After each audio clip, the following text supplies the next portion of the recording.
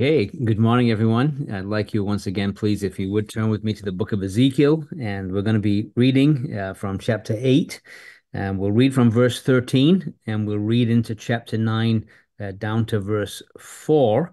And we're going to appreciate somebody just opened in prayer, but we're going to talk about this morning when prayer is too late, when it's too late to pray. And so that's going to be our little discussion. Beginning in verse 13 of Ezekiel 8, it says this: He said also unto me, Turn thee yet again, and thou shalt see greater abominations that they do. Then he brought me to the door of the gate of the Lord's house, which was toward the north. And behold, there sat women weeping for Tammuz. Then said he unto me, Hast thou seen this, O son of man? Turn thee yet again, and thou shalt see greater abominations than these. And he brought me in the inner court of the Lord's house, and behold, at the door of the temple of the Lord, between the porch and the altar, were about 25 men, with their backs towards the temple of the Lord, and their faces toward the east, and they worshipped the sun toward the east. Then he said unto me, Hast thou seen this, O son of man? Is it a light thing to the house of Judah that they commit the abominations which they commit here? For they have filled the land with violence, and have returned to provoke me to anger. And lo, they put the branch to their nose. Therefore will I also deal in fury. Mine eye shall not spare, neither will I have pity. And though they cry in mine ears with a loud voice, yet will I not hear them. He cried also in mine ears with a loud voice, saying, Cause them that have charge over the city to draw near, even every man with his destroying weapon in his hand. And behold, 6 men came from the way of the higher gate, which lieth toward the north, and every man a slaughter weapon in his hand. And one man among them was clothed with linen, with a writer's inkhorn by his side. And they went in and stood beside the brazen altar. And the glory of the God of Israel was gone up from the cherub, whereupon he was to the threshold of the house. And he called to the man clothed with linen, which had the writer's inkhorn by his side. And the Lord said unto him, Go through the midst of the city, through the midst of Jerusalem, and set a mark upon the foreheads of the men that sigh and that cry for all the abominations that be done in the midst thereof. And again, God will bless that reading of his precious word to us this morning. So just to remind us, sometimes good just to refresh ourselves where we're at. So Ezekiel has been taken in spirit from his home by the banks of the Chebar, and he's been taken to Jerusalem by the Lord, and he's been shown the abominations that are going on in the very temple of God. And the reason is because he's given the explanation of why his glory has to leave, why the glory of God cannot stay there any longer. And once the glory leaves, then why judgment will fall on the city of Jerusalem, including the destruction of the temple. So he's really being given the facts why. This is why God can't stay anymore. This is the reason.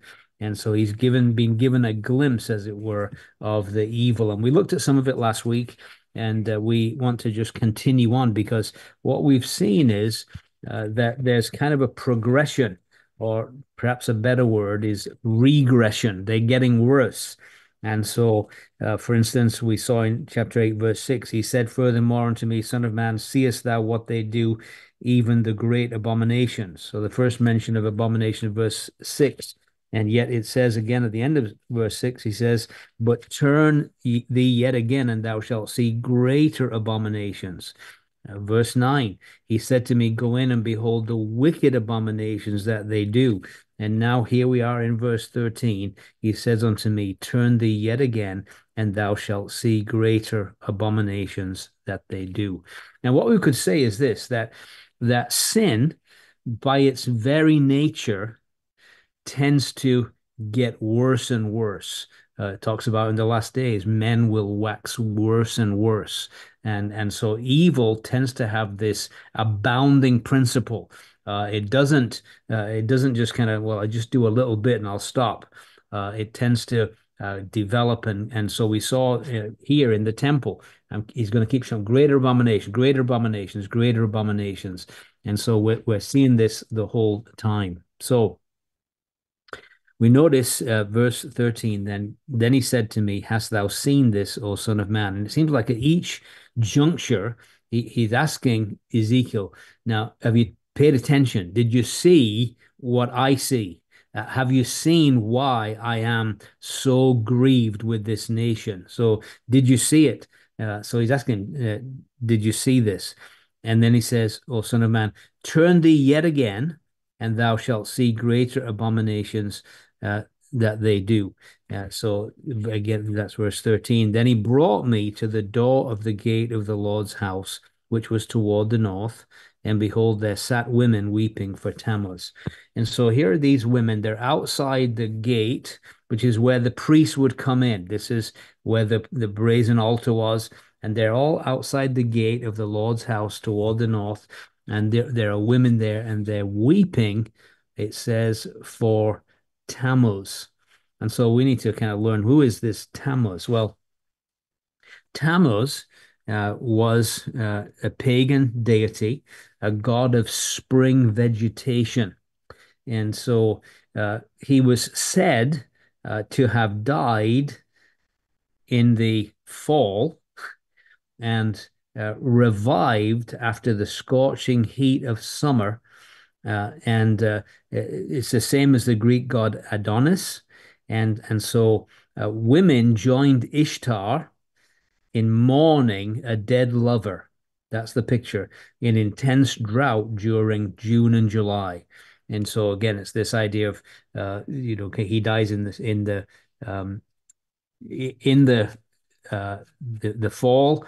Of course, in the tense heat, everything is kind of at its maximum, and then it's going to die. He died like that, and so she mourned, and then apparently the legend is that he rose again in spring, just like the vegetation comes back on the trees in the springtime, and so it was because of her mourning that he came back to life. And so the women of Israel, of Judah, are joining her, Ishtar, in mourning this dead lover, hoping that once again spring vegetations will come after everything dying in the fall.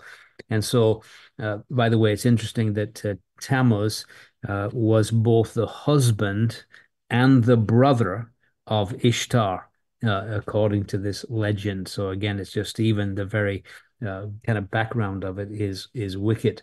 And so what we could say is this, by the way, and I think it's important to say this: Satan is a great counterfeiter. And so even this weeping for Tammuz and all the rest of it, the worship of Tammuz, it has this notion of a perfect son born to a virgin mother and resurrected in the springtime. And again, you can just see how Satan is a master counterfeiter in everything that he does. And so it became associated with the fertility gods and sun worship and all of these things. And so this annual feast of Adonis or Tammuz, it was accompanied by great abominations and licentiousness. And so, again, what it's saying is basically it's like a worship of nature, denying that God is the one who is behind all of creation and all the goodness that comes to us.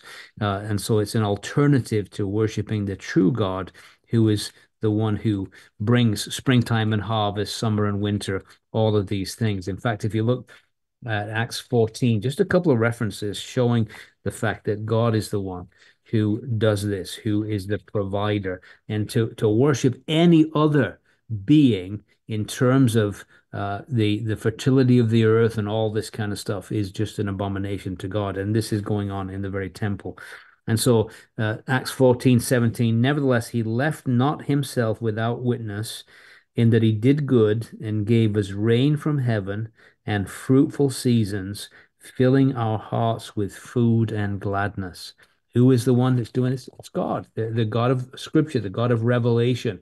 But they have got their substitute here now in uh, Tammuz. James 1:17. Again, just a reminder that all the goodness that we have, he says, verse 16, do not err, my beloved brethren. Every good gift and every perfect gift is from above, cometh down from the Father of lights, with whom is no variableness, neither shadow of turning. So it's just good to remind ourselves and to be thankful that everything that comes to us that's a good gift, the food we enjoy, the rain that waters the earth, everything comes from the hand of God. But here, Judah, who should have known better, and the women of Judah, who should have known better, they are weeping for Tammuz. They've bought into this pagan philosophy, and that's what they're displaying at the very gate of the house of God. And God is saying, can you see why I can't stay here any longer? I'm not going to share my glory with another. I'm not going to share my glory with Tammuz or any of this. And so here's the women weeping for Tammuz. Now, notice verse back again in Ezekiel and verse 15. Ezekiel 8, verse 15. Then said he unto me, hast thou seen this, O son of man? Again, did you get a glimpse of this? Are you taking note of this? Turn thee yet again, thou shalt see greater abominations than these. So this continual digression or digression into sin, this downward spiral continuing. And so it says in verse 16, he brought me into the inner court of the Lord's house. And behold, at the door of the temple of the Lord, between the porch and the altar, were about 25 men, with their backs toward the temple of the Lord, and their faces toward the east, and they worshiped the sun toward the east. So again, we see sun worship is now taking place. We've seen sensual worship. We've just seen a lot of different things in this little glimpse, but now sun worship. In the very temple area, the inner court of the Lord's house, between the porch and the altar, a more sacred place where only the priests had access. This is where the priests were to do their service. That's why we believe these 25 men. It represents the 24 courses of the priests and the high priest. And so the whole priesthood is corrupted. How do we know, by the way, that this was the territory that belonged to the priests? Let's just go back or should we say forward to a minor prophet Joel in chapter 2, the book of Joel in chapter 2, and we'll notice in verse 17, Joel 2:17, it says this, let the priests, the ministers of the Lord, weep between the porch and the altar. Let them say, spare thy people, O Lord, give not thine heritage to reproach, that the heathen should rule over them. Wherefore should they say among the people, where is their God? So the priests, the ministers of the Lord, where is their realm of activity? It's between the porch and the altar. Let them say, spare thy people. So now we're brought to the very same location between the porch and the altar. Very same language is used in verse 16. And we see 25 men, and we believe these are representative of the 24 courses of priests and the high priest, and they're turning their back on the temple, and instead they're worshiping the sun, S-U-N. It would be wonderful if it was the sun, S-O-N, but it's the sun, S-U-N. That was created on day 4 of creation. They're worshiping the sun. And again, the tragedy of this is these people should have known better. They had a knowledge of the scriptures, and Psalm 19 is a witness to the glory of God, which talks about the heavens declaring the glory of God. The sun was part of that that purpose of the creation of these heavenly beings was so that God would be glorified. In fact, he goes on and talks about the sun specifically. He talks about creation, verse 3. There's no speech, no language where their voice is not heard. It's universal. The message of creation goes across the globe. Their line has gone out, verse 4, throughout all the earth. The words to the end of the world. In them hath he set a tabernacle for the sun, which is as a bridegroom coming out of the chamber, rejoiceth as a strong man to run a race. And so he's talking about the sun's movements from rising in the morning and going to its peak at the end of the day. This is displayed throughout the whole world so that it might glorify God who made it, the creator of it. But tragically, these men who were priests should have known better in open, kind of open to everyone to see. Anybody who comes up to the gate of the house of the Lord, they can see these men and they can witness what they're doing, and their back is turned on the temple and they're worshiping the sun.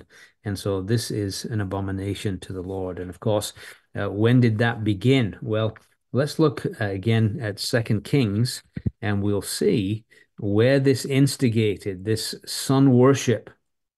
Second Kings and chapter 21 and verse 5, we read about wicked King Manasseh. Remember, when Manasseh came to reign, he was the son of Hezekiah. He was so evil that God at that point decreed that God was going to destroy Judah because of the wickedness of Manasseh. And so it all goes back there. And so verse 5 of 2 Kings 21, it says, and he built altars for all the host of heaven in the two courts of the house of the Lord. The host of heaven being the sun, moon, stars, all the rest of it. He built them in the very house of the Lord. Look over in 2 Kings 23 and verse 11 and 12. And this is, of course, Josiah and his revival. And you'll notice what he does. It says in verse 11, then he took away the horses that the kings of Judah had given to the sun at the entering in of the house of the Lord by the chamber of Nathan Melech, the chamberlain, which was in the suburbs, and burned the chariots of the sun with fire, and the altars that were in the top of the upper chamber of Ahaz, which the kings of Judah had made, and the altars which Manasseh had made in the two courts of the house of the Lord, did the king beat down and break them down from thence, and cast the dust of them into the brook Kidron. So here's this kind of description of the chariot, the horses, and it's like they're bearing chariots of the sun was the idea. At the entrance of the very temple, they've got this abomination set up by Manasseh, and Josiah destroyed it all. But now here's Ezekiel taken back, and what's he seeing? It's back again. Once again they're worshiping the sun. And again, you can just see how incorrigible they are, that there's reform, there's revival, and yet pretty soon they go back to their old ways, and it's back to business as usual. And so verse 17 and 18 give a fitting conclusion to what Ezekiel has just witnessed in the house of God. It says, then he said to me, hast thou seen this, O son of man? Is it a light thing to the house of Judah that they commit the abominations which they commit here? For they have filled the land with violence, and have returned to provoke me to anger. And lo, they put the branch to their nose. So this idea of putting the branch to the nose, this has really taxed the ability of Bible commentators. They really struggle with this. What does that literally mean, putting the branch to the nose? Whatever its significance, it does seem to be a gesture of contempt toward God. If everything else wasn't enough, it's kind of like turning your nose up at God. It's kind of a real way of saying, God, we don't care about you at all. The phrase put the branch to their nose is so obscure, Jewish commentators understand it to refer to some revolting and wicked rite, but they don't really know what it was. Some ritual act in an idolatrous cult, and very serious indeed. But no such ritual act is known among Semitic peoples. They haven't been able to find anything like that, although one commentator thinks that it goes back to the Egyptians. Sometimes you will see descriptions or inscriptions of Egyptians with a branch under their nose, and it's the imitation of the Egyptian Ankh, Ankh, a symbol of life, which is shown in carvings and held to the nose. So it may have been again connected with plants that were sacred to Tammuz or some other god. The bottom line is this: whatever it was, we could say this without hesitation. You cannot turn your nose up at God without there being direct consequences. Whatever this branch to the nose is, some people think it's the symbol, where you kind of do that kind of thing, and you can just make your own decision of what it is. But bottom line is, it was adding insult to injury, turning this branch to their nose. Verse 18, it says, Therefore will I deal in fury, my eye shall not spare, neither will I have pity. And though they cry in mine ears with a loud voice, yet will I not hear.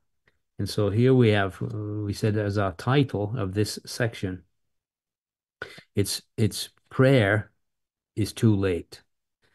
And so God is going to send his fury. He's not going to spare. He's not going to pity. And even if they cry in my ears with a loud voice, he says, yet will I not hear them. Now, that's one of the most frightening verses in the whole word of God, isn't it? When God says it doesn't matter anymore, you're so bad, you're so wicked that even if you would cry out to me at this stage, it's too late. You've gone too far. It's a bridge too far. You've gone too far. The time for prayer was past. Now, are they warned of that in Scripture? Well, yes, they are. Let's go back to the book of Proverbs, the book of Proverbs, and Proverbs chapter 1. Really a remarkable scripture, but this is where the nation have come in their wickedness. Proverbs 1 and verse 24 through 28. It says this, because I have called and you refused. Has God called them? Yes, he's been using prophets to speak to them for a long time. I have called, you refused. I have stretched out my hand and no man regarded. But you have set at naught all my counsel, would none of my reproof. Also, I will laugh at your calamity. I will mock when your fear comes. When your fear cometh as a desolation, and your destruction cometh as a whirlwind, when distress and anguish cometh upon you, then shall they call upon me, but I will not answer. They shall seek me early, but they shall not find me, for they hated knowledge and did not choose the fear of the Lord. They would none of my counsel. They despised all my reproof, so on and so forth. So, in other words, there comes a point of no return. There comes a point where God has been speaking, God has been warning, God has been sending prophets, God has been bringing things upon them that would get their attention, and yet they stubbornly refuse to listen to the voice of God for the knowledge, the wisdom that God is bringing them. They refuse to hear it, and God says, okay, enough's enough. And at this point, judgment is the only thing coming. And even if you cry at that point, I'm not going to listen. Which takes us nicely into chapter 9. And chapter 9 is about slaughter that is coming to the city of Jerusalem. Now, we're going to notice that it's a discriminatory judgment. There actually will be some that will be spared. We're going to see those are going to be spared. They're going to have a mark upon them, and God will spare them from slaughter. But it's a tiny group. But the majority are going to perish.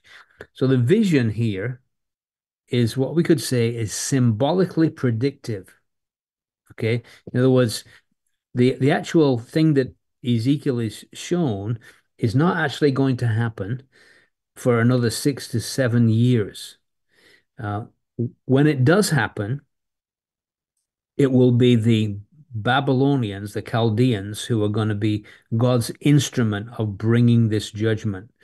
But in symbol, he is being shown, as it were, ahead of time what God intends to do, what is going to happen. And so again, it tells us that God, in his foreknowledge, knows everything ahead of time that is going to happen.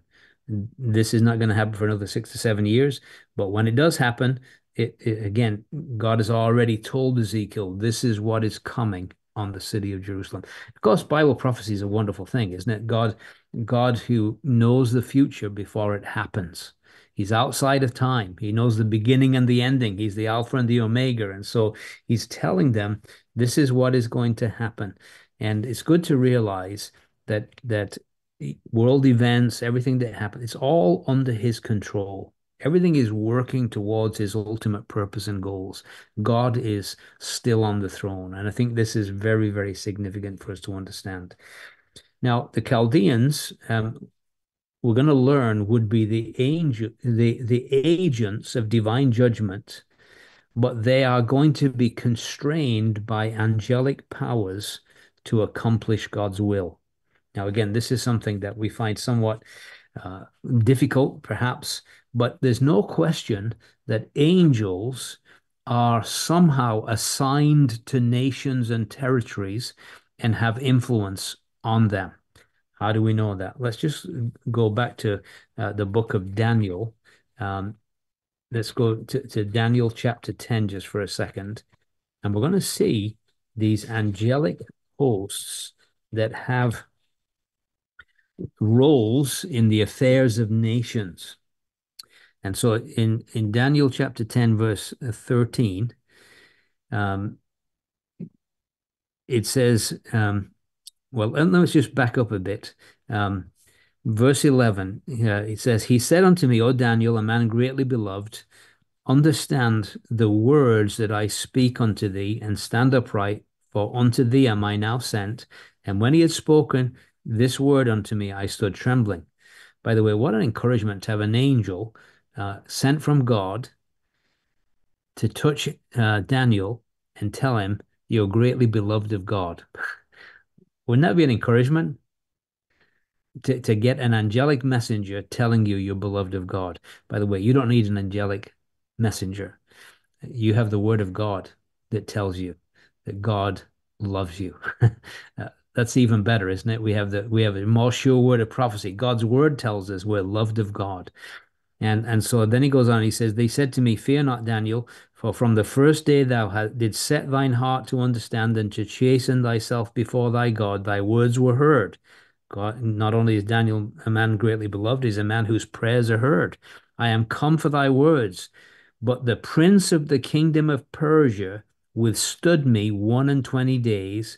But lo, Michael, one of the chief princes, came to help me, and I remained there with the kings of Persia. Now I am come to make thee understand. Look down in verse 20. It says, then said he, knowest thou therefore I come unto thee, and now will I return to fight with the prince of Persia. And when I am gone forth, lo, the prince of Grecia shall come. And so when we think about principalities and powers, uh, princes over polities, over regions, over countries, over nations. So there are clearly angelic beings that have responsibilities for certain nations. We know for sure, for instance, that Michael, the archangel, is assigned to Israel. He's probably the hardest working angel on the planet because if ever there was a tough assignment, it's Israel because the whole world hates them. But he's assigned to them. But basically, I just want you to see this angelic connection because it's significant when we get to chapter 9. So let's begin reading in chapter 9, just with that background. So he cried also in mine ears with a loud voice, saying, cause them that have charge over the city to draw near, even every man with his destroying weapon in his hand. So notice that, first of all, he cried in my ears with a loud voice. Who's doing the crying in Ezekiel's ears with a loud voice? Well, I think we go back to chapter 8, verse 2, and it's the one that was seated on the chariot throne Then I beheld, and lo, a likeness as the appearance of fire from the appearance of his loins, even downward, fire from his loins, even upward, as the appearance of brightness, as the color of amber. He put forth the form of his hand and took me. And so it's clearly the same person that has taken him in spirit. Remember, we said that it was a pre-incarnate Christ that transported him from where he was in the banks of the Chebar into Jerusalem to the temple to see these things. And so this voice that he's hearing, this loud voice that he's hearing, is coming from none other than the eternal Son of God, the pre-incarnate Christ. Now, this loud voice, why is he speaking with a loud voice? Well, firstly, we might say this.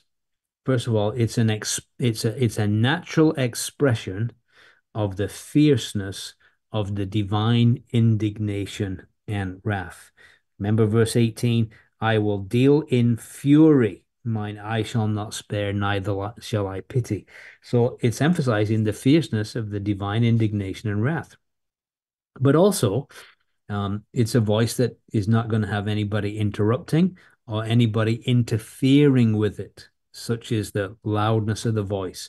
Also, it's just ironic that verse 18 of chapter 8, we we just had this statement that though they cry, these sun worshippers, these women worshipping Tammuz, these all of these abominations, when they cry in my ear with a loud voice, yeah, well, I'll not hear them. And so they can cry with a loud voice, not going to have any effect. But now he is crying with a loud voice, responding to their cry with a loud voice. He is crying with a loud voice, and it's a loud voice calling for judgment. And so he causes them that have charge over the city to draw near. So who are these? The word charge over the city means they're ones who are specially appointed to attend to watch over. And the common consensus, I believe this too, is that they are angelic beings who had responsibility to watch over the city. Each one of them had a destroying weapon in his hand, a slaughter weapon in his hand. And so we're going to see, in verse 2, it says, behold, 6 men came. Now, again, let's not get concerned here. Angels are often described as men, probably because of their appearance when they're seen by men. So let's just verify that. Let's go back to the book of Genesis, chapter 19, where we'll see quite clearly that angelic beings, when they appear, often appear as men when they are appearing before men. And so we have this scripture in chapter 19, verse 1. It says, there came 2 angels to Sodom at even, and Lot sat in the gate of Sodom, and Lot, seeing them, rose up to meet them, and he bowed himself with his face toward the ground. So what he's seeing is angels. But verse 5, it says, they called unto Lot and said unto him, where are the men which came into thee this night? So the men of Sodom see these 2 angelic visitors, and how do they describe them? Where are the men which came to thee this night? Bring them out to us that we may know them. And then notice again in verse 10, but the men put forth their hand and pulled Lot into the house to them and shut the door, and they smote the men that were at the door of the house with blindness. So again, they're called men there. Verse 12, and the men said to Lot, hast thou here any besides son-in-law and thy sons, thy daughters, whatsoever thou hast in the city, bring them out of this place. So again, all we're simply saying is that it's not uncommon to have angels appear as men and described as men in Scripture. We just saw that in Genesis 19. Hebrews chapter 1, verse 14 tells us they're ministering spirits, and part of their ministry is to those who are the heirs of salvation. And so also described as watchers and holy ones. Daniel 4:13, Nebuchadnezzar, he in his dream saw God's commands carried out by a watcher and a holy one. So different ways they're described. So anyway, these men, angelic beings, He says, 6 men came from the way of the higher gate, which lieth toward the north, and every man a slaughter weapon in his hand. And one man among them was clothed with linen, with a writer's inkhorn by his side, and they went in and stood beside the brazen altar. So they're coming from the north. Again, this gate by the altar in the north. Very significant because ultimately the Babylonian judgment, when it comes, is going to come from the north. These men symbolically are showing the judgment that's about to come. And it's certainly there's going to be the north is the whirlwind coming from the north. This judgment God is bringing is going to come upon them. There, it seems, there's some debate about this, but most believe, and I believe with them, that there were 6 men with slaughter weapons, and then there was a seventh man, the one clothed in white linen with writing materials at his side. So he's the dress, the equipment, and the instructions he receives show him to be perhaps the leader of the other 6 men. And so it talks about this one clothed with linen with a writer's inkhorn. Now, linen was the fabric used for the dress of priests. We know, for instance, Ezekiel 28, when high priestly garments are described in verse 39, it talks about the first garment the priest has on is all made of white linen. Also, angelic beings, back again in Daniel chapter 10 and verse 5, they often appear, as it were, dressed in white linen. And so in Daniel 10 and verse 5, it says, Then I lifted up mine eyes and looked, and behold, a certain man clothed in linen, whose loins were girded with fine gold of Uphaz. And so he sees this linen-clad individual. Chapter 12, verse 6 and 7 of Daniel. And one said to the man clothed in linen, which was upon the waters of the river, How long shall it be to the end of these wonders? And I heard the man clothed in linen, which was upon the waters of the river. And he held up his right hand and his left hand unto heaven, and swear by him that lives forever and ever, it shall be for a time, times, and a half time, so on and so forth. So again, all we're just seeing is that priests wore linen garments, angelic beings wore linen garments. This angelic executioners came from the way of the upper gate, and so it tells us that their direction. It says 6 men came from the way of the higher gate, which lieth toward the north. So this gate, we know a little bit about it. It was built by Jotham, and we see this, for instance, again, 2 Kings tells us about the construction of this gate, and it's one of the later gates that is constructed in the house of God. 2 Kings 15, verse 35. And it tells us this. It says, Howbeit the high places were not removed. The people sacrificed and burned incense still in the high places. And then it says, He built the higher gate of the house of the Lord. This is speaking of King Jotham.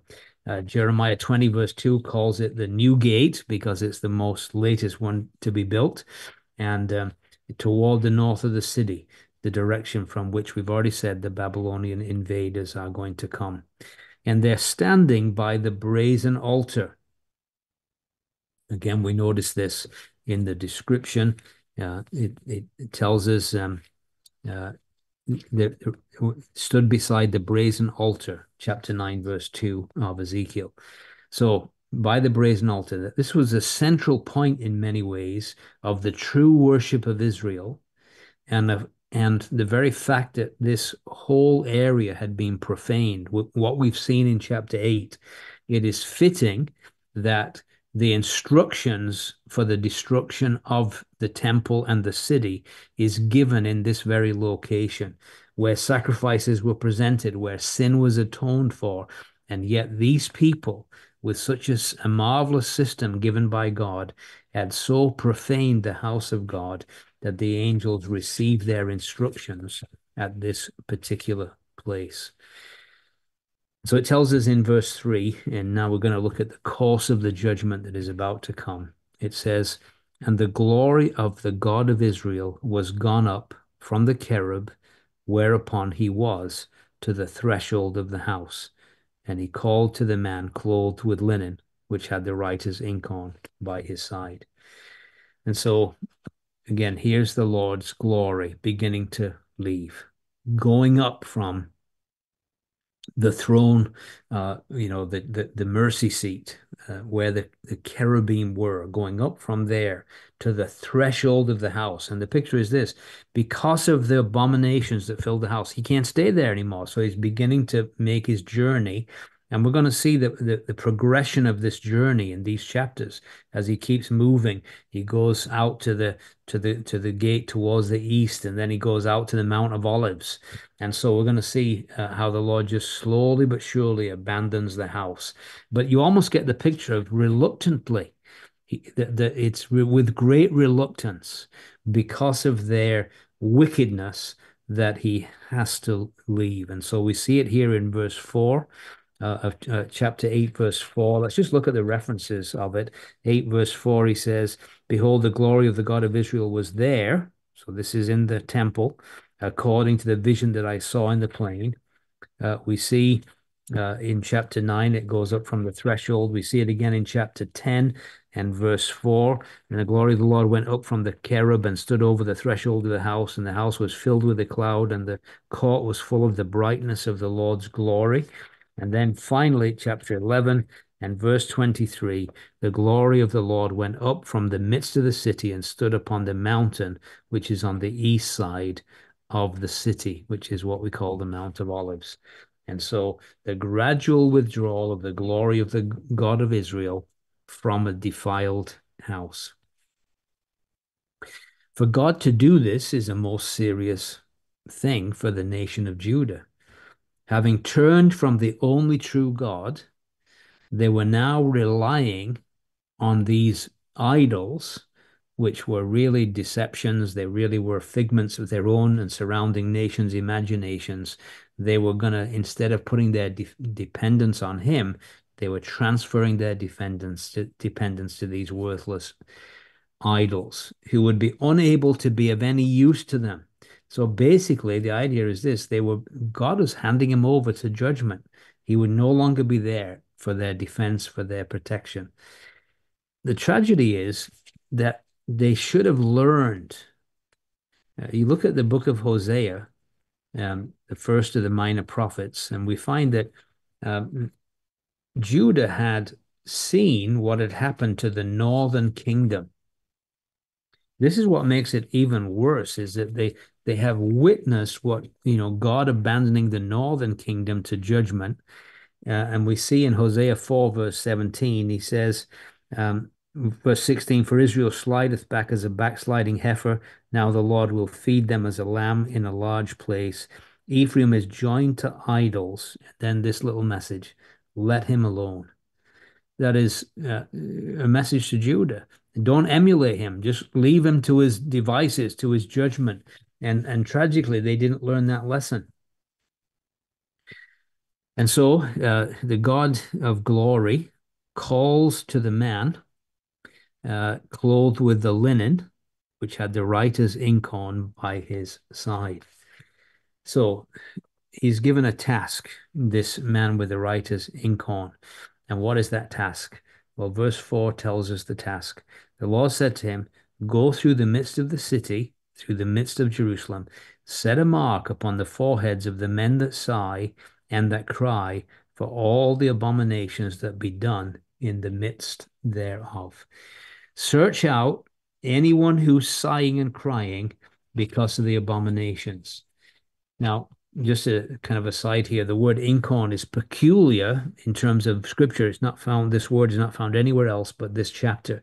And many believe it's a loan word from Egyptian.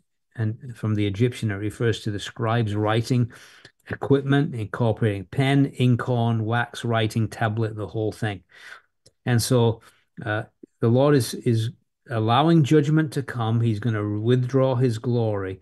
But before he does, he wants to make sure that any person in that city that is sighing and crying. In other words, they're mourning for what has happened. They're not happy with this. They are to receive a mark. Now, what is the significance of this mark on these men that sigh and cry? Well, it's clearly a mark of protection. Notice verse 6. Slay utterly old and young, both maids and little children and women, but come not near any man upon whom is the mark, and begin at my sanctuary. And so the idea is this mark, if they had the mark on their forehead, they would be preserved from the judgment. Why? Because their heart was broken like God's heart. They sighed. They cried because of these abominations. They were one with God in their distress at what Judah had done, and God noticed that. 2 Timothy 2:19 says this: "The Lord knows them that are His." And so it was the last remnant, really, in a society which had given themselves over to the abomination of idolatry. And here there's just a few that are to be marked with the inkhorn, to mark all that sigh and all that cry for the abominations done in the midst of the city. Of course, that mark symbol comes from Genesis 4:15. Remember Cain, and of course, he felt that wherever he goes, somebody's going to kill him, and God put a mark on Cain. And the idea was that it would be a protection; he wouldn't be killed. It goes back to Genesis 4:15. These men who sigh. Now, it's interesting that there are going to be men who sigh and cry further on in the book. And I just want to look at a couple of references. Ezekiel 21 verse 6 and 7, it says, "Sigh therefore, thou son of man," is Ezekiel, "with the breaking of thy loins and with bitterness sigh before their eyes. It shall be when they say unto thee, Wherefore sighest thou? That thou shalt answer, For the tidings, because it cometh, and every heart shall melt, and all hands shall be feeble, every spirit shall faint, all knees shall be weak as water. Behold, it comes, and shall be brought to pass, saith the Lord." Of course, the tidings that come from Jerusalem, that Jerusalem has finally fallen. And so his sigh will resurface there, broken heart, intense grief because of the desolation of Jerusalem. And of course, you see it again in chapter 24 and verse 17, where he's told at the death of his wife, he says, "Forbear to cry, make no mourning for the dead. Bind the tire of thine head upon thee, put on thy shoes upon thy feet, cover not thy lips, eat not the bread of men. So I spake unto the people in the morning, and even my wife died, and I did in the morning as I was commanded." So he's told there not to cry because of the death of his wife, because again, that the people there wouldn't have time to mourn the desolation of Jerusalem because they're just going to be completely destroyed and taken into captivity. So what we could say, again, practically here, and we do need to make this practical, is there not a time for us to mourn when we see unrighteousness uh, dominate our nation? Should it not cause us to mourn? We don't hear much about mourning. It's not a popular thing, sighing and crying. And yet it's interesting. The Lord says, "Blessed are they that mourn," Matthew 5, verse 4, "for they shall be comforted." When there was great immorality in the assembly in Corinth, uh, sadly, they didn't mourn, and he rebukes them for that. He tells them that's what should have occurred. Verse 2 of 1 Corinthians 5, he says, "You're puffed up and have not rather mourned, that he that hath done this deed might be taken away from among you." And so there is a place when we see such departure, we see such wickedness amongst God's people, there is a place for mourning. How deeply are we moved by rejection of God's word in our culture? How deeply do we mourn for these things? God knows those that do, and he takes note of them. In fact, we talked about this remnant, even during the days of Ahab and Jezebel, as wicked as Israel was, the Lord paid attention. He said, I know there's 7,000 here that have not bowed the knee. And so isn't it interesting how God does pay attention? In the tribulation period, there's going to be some marking again, isn't there? There's going to be the mark of preservation put on the 144,000.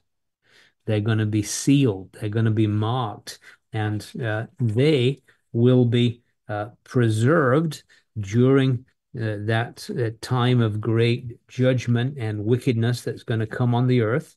Let's just read again. We've not that long ago studied this book together, but in chapter 7 and verse 3 and 4, we read these words. It says, saying, hurt not the earth, neither the sea nor the trees, till we have sealed the servants of our God in their foreheads. And I heard the number of them which were sealed. Then were sealed 144,000 of all the tribes of the children of Israel. So this sealing. Now, here's just a little aside, and it's kind of a little gem, really. But yeah, the Hebrew word for mark um, is actually a Hebrew letter, and it's the letter T or Tau, T-A-U, which at the time was written as a cross. Without being superstitious, we can see almost an anticipation of salvation through the death of Christ. So they would have had this mark, and it would have been the Tau, which was, again, in ancient Hebrew, would have been like a cross. That's what I'm told. I'm no expert.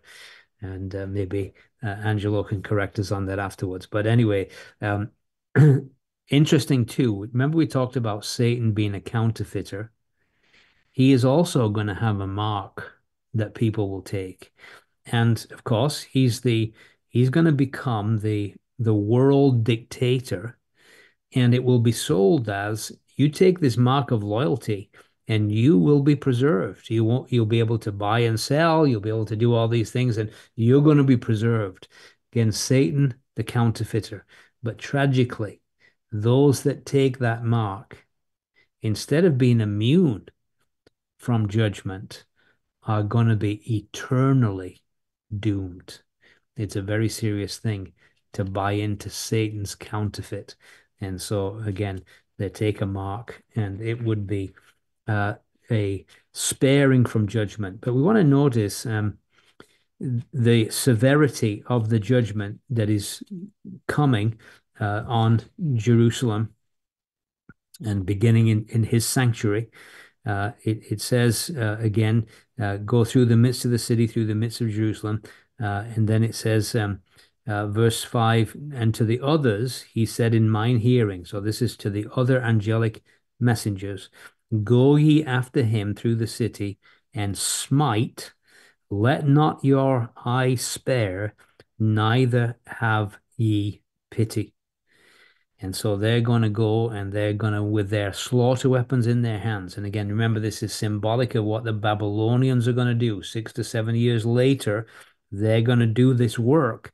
But the angelic messengers are basically in symbols showing what's coming. And notice it says, slay utterly, old and young, both maids and little children, women, come not near any man upon whom is the mark, and begin at my sanctuary. Judgment must first begin at the house of God. Then they began at the ancient men which were before the house. So the severity of the judgment, the scope of the judgment, no distinction, male and female, old and young, all equally guilty, all of them would indeed bear the judgment. Now, I want to just in the remaining minute we have, I just want to finish with one scripture, Second Chronicles, and this is the historic fulfillment of this. We'll have to wrap up next time, but I want to just do this historic fulfillment.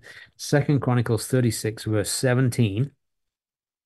Therefore he brought upon them the king of the Chaldees, who slew their young men with the sword in the house of their sanctuary, and had no compassion upon young men or maiden, old man, or him that stooped for age.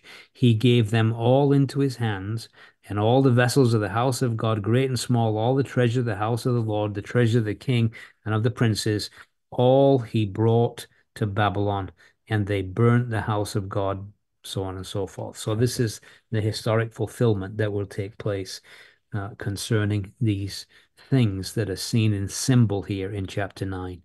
And so that ends our hour. May God bless these thoughts to us. Amen.